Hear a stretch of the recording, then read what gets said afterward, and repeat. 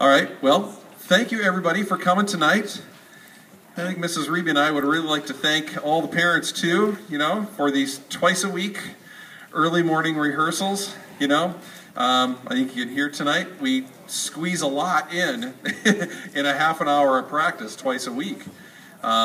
So we're really proud of it, and we're really proud that the kids have a chance to, continue America's really only indigenous music. I mean, jazz is our only thing that we really have that nobody else does as well or came up with. Yeah, give us an applause. Darn right. Good for the kids.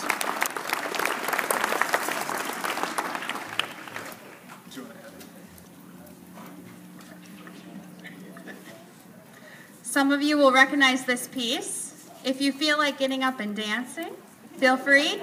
It is played at almost every wedding that I've been to, and last summer I went to 7, so it was at every single one. So if you know the dance, feel free to get up and do it.